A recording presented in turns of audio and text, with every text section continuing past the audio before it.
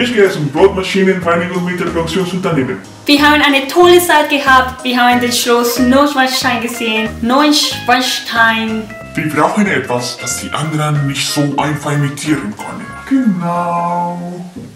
In previous videos, I've seen so many interesting comments. A few of them are kind of mean, yeah, but many of them are very nice actually. I appreciate that so much. Every single comment you make, every single opinion, I really value that, and I have learned a lot from it. Some of them have given very useful information I did not know before, and there's actually so many positive things I've learned from your comments. I did not know, for instance, about the Kartoffelbrot, the Eigenpositionsspinne, or that you can get vaccinated against the TBE, for instance. From that, I also learned that the Lyme disease and TBE disease are different. I thought it was the same, but actually they're different. So you can get vaccinated against the TBE, but not against the Lyme disease. There used to be a vaccine against the Lyme disease, but it seemed that it was not effective enough. So now actually the best way to protect yourself against Lyme disease is to wear protective clothing, cover yourself, and check yourself very well that you don't have any tick or any weird thing on your body, on your skin, especially after being in those risky areas. So yes, I have learned so much, and not just useful information, but also I learned a few things about the German language. It's like I got the opportunity to practice it when I have to write and type all of the stuff I want to say in German as well, and in English. It's a very great exercise for me, and I like it a lot. And that's what I want to share with you now. Yes, I have chosen 9 German long words that I found either too difficult to pronounce or too long. Maybe some of these words I heard them before, but I do not use them by myself that much, and I would like to. That's something that makes the German language a lot more interesting. Don't you think? The first 5 words come actually from the German bread video, and the first one is very interesting to me. Maybe because thanks to that word, and especially to the comment made related to that word, I'm not gonna make the same mistake again. And that's a mistake of saying Schneiderbrot instead of Brotschneider. I knew it was actually Brotschneider, but I think in part of the video I just said Schneiderbrot. I don't know, I got confused. Sometimes I actually get confused with some German words with special order. Sometimes it's like, yeah, I'm not really sure what the order is. Schneiderbrot, nein, Brotschneider. Brotschneider, Schneiderbrot, Brotschneider, Schneiderbrot, Brotschneider, genau. Schneiderbrot, Brotschneider. So in this video I said Schneiderbrot, and later on I realized about the mistake, so that's why I wrote Brotschneider very clearly. However, one day I got a special comment. It's not a Schneiderbrot, it's a Brotschneidermaschine. Okay, so apparently Brotschneider was also wrong. It's a Brotschneidermaschine. For me, that was like a very long word. And I think just saying Brotschneider is enough, like you get the message, you know what it means. But then I look at some other comments, especially from German people, my dear Germans of course, and they would all write Brotschneidermaschine in their messages. They would never write Brotschneider. So talking about this specific comment, it's Brotschneidermaschine, not Schneiderbrot. I kind of explained that I would get confused sometimes with the order of some German words. So I got a little challenge as an answer. Brotschneidermaschinenreinigungsmittelproduktionsunternehmen.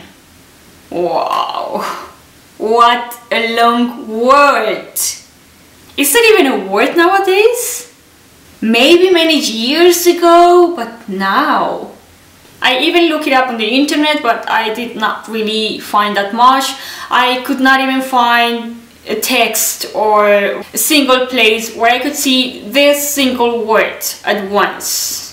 So I'm not really sure if it's still used. Maybe before, but it's too long.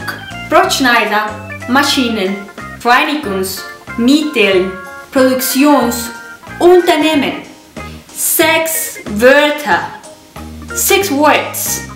6 words that actually cluster into one word. What? The meaning is actually easy if you think about it. Yeah, Brotschneider, Maschinen, Reinigungsmittel, Produktionsunternehmen. Actually, long German words are just a cluster from 2 or more words. So it's easy because you just have to know the meaning for each word and then it makes sense. It's not that difficult. Brotschneidermaschine. Infektionsschutzgesetz. Not that hard. The difficult part is saying these difficult words. Some of them are okay, yeah, Brotschneidermaschine, after you practice it a few times, it's fine. But many other long German words make writing and speaking so complicated. Why does it have to be so complicated? Like... Ich gehe zum Brotmaschinen, Reinigung, Mittelproduktionsunternehmen. Bis später. Oh, Entschuldigung, Taxi. Was? Wo bist du hin? Habt ihr nicht verstanden?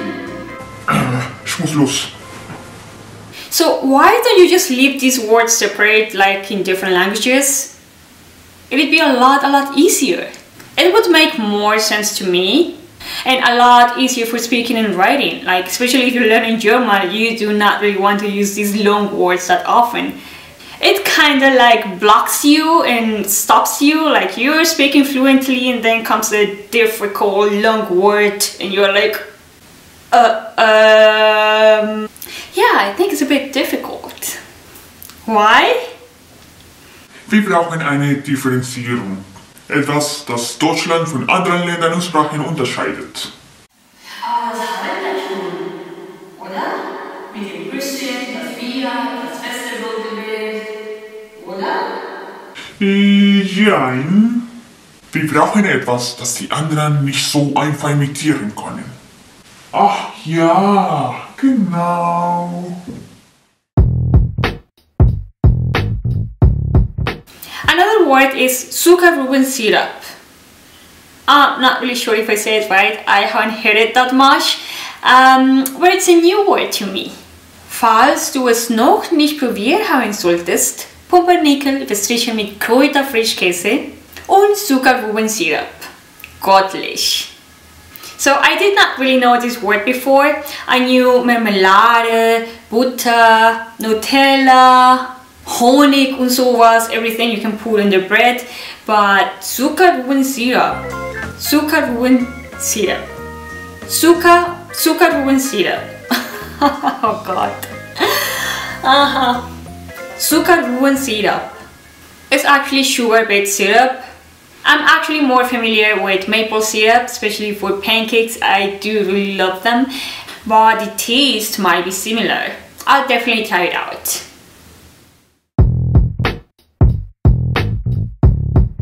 Verniedlichungsform. Is that how you say it?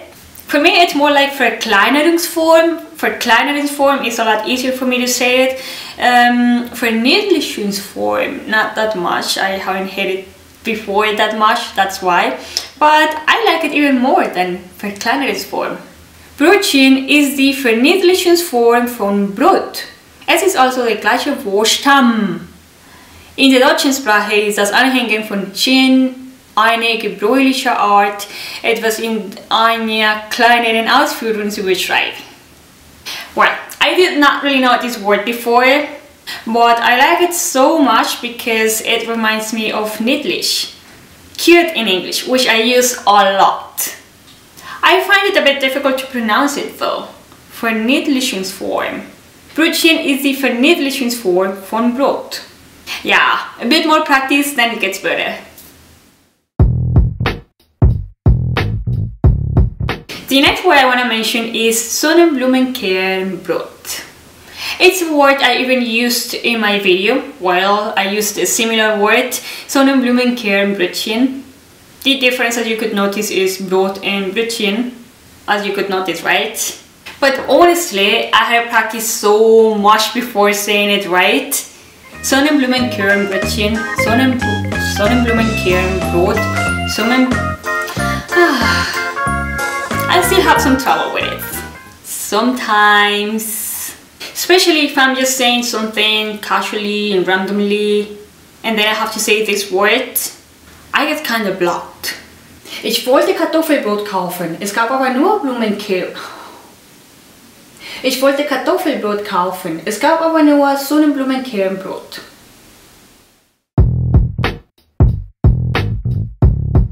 The next word is Eichenprozessionsspinne. That's actually from a comment from the video about nature in Germany. And I had really no idea about this word. I had never heard about it before. But it's something that's really good to learn about, and also to learn how dangerous it is. When you go to the forest, there's dangerous areas and dangerous animals you really have to be aware of. And that's one of them. Eichenprozessionsspinne. See, I still have to read it in order to know exactly how I'm gonna say it. Not that easy. Eichenprozessionsspinne. I don't really know how common it is, if people really use it that often, but people definitely use this word. I also found it on the internet. This other word is very common. I also mentioned it in the video about nature in Germany, and it's very common, so popular. And even though it's so popular, I'm plenty sure that most people, not Germans of course, Germans say that perfect, but for most people it's actually very difficult to say, to pronounce. Neuschwanstein. Now it's okay, but in the beginning I also had no idea how to say this word. I would see it and I would recognize it. I'm like, yeah, I know what they're talking about, I know where that is. I've been there before, but I did not really know exactly how to say it. Yeah, I went to Neuschwanstein. Now I think I get it right, but I had to practice it so many times before till I got it finally right. And sometimes when I'm speaking fast and I really have to mention it, I really have to think twice about it. Wir haben eine tolle Zeit gehabt, wir haben das Schloss Neuschwanstein gesehen. Neuschwanstein. It's actually not that bad. I would say just try it out and just say how you think it is. It's gonna be fine. People will understand it. If you take word for word, it's a lot easier to understand. So Neuschwanstein. Now all together. Neuschwanstein. Not that bad, right? Now, the next word is about my last video about Christmas in Germany. I did not really mention this word, but I showed a small video about it, about how people put sugar in it and then light it on fire, and that word is Feuersambole. I absolutely love this word because it reminds me so much from Christmas time, from the Christmas markets, from the winter time here in Germany. And I also think it's so cool having a drink on fire. I love it. So in the beginning I was told to say just like Feuersambole because it would be quicker. So maybe many Germans say it that way, or maybe it was just the explanation I got so I would be able to say the word. So that's why I still say just like Feuersambole. But if you really look at the word, it's more like Feuersambole. Feuersambole. I say it like Feuersambole. So for this word, I'm very curious. Dear Germans, how do you say it? Feuersambole, Feuersambole, or maybe in a different way? Please let me know in the comments below. I would really like to know. Maybe I'm saying it right. Ich möchte ein Feuersambole. The last word I want to talk about is Staatsangehörigkeit. This word is not really mentioned in any of my videos. I just chose it because it's still so complicated to me. Like, I still do not get it. I cannot say it right. Staatsangehörigkeit. I don't know, I still think like there's something I do not say right. Maybe it's just practice, right? So here in Germany, I get to see this word a lot, but I do not really hear it that much. It's not like people do say this word that often. I think it's more like for official documents, for official procedures, for legal matters. So it's not that friends, family, or just random people are gonna have a conversation with you and they're gonna ask you like, welche Staatsangehörigkeit hast du? They mostly ask like, wo kommst du her? Was machst du denn hier? So I think that usually in the daily life it's not like you're gonna use this word. That's why I haven't got to practice it that much. I think so. But I got to use it a lot sometimes, especially with visa-related matters. And I still have trouble saying it. Staatsangehörigkeit. That's like Hörigkeit. Staatsangehörigkeit. Well, maybe I say it right. Maybe I still have to practice a bit more.